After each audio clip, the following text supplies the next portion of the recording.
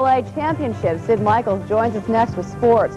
And a rock singer comes to town to release her newest CD and say thanks to some friendly people who helped her out once.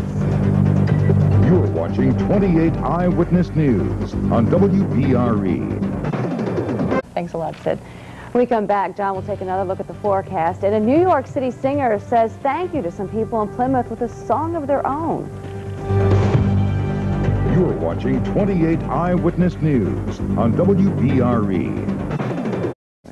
Forgot what it was. I totally forgot. All right, thanks a lot, John.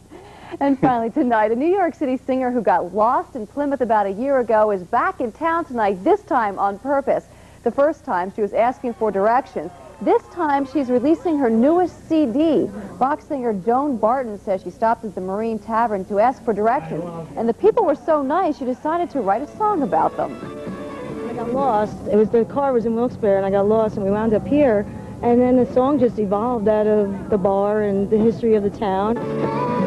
The name of the song, of course, is Plymouth. The owner of the bar says this is the most exciting thing that's happened there in 15 years. Well, congratulations. Thanks a lot for joining us tonight. Have a good night. We'll see you again tomorrow at 6.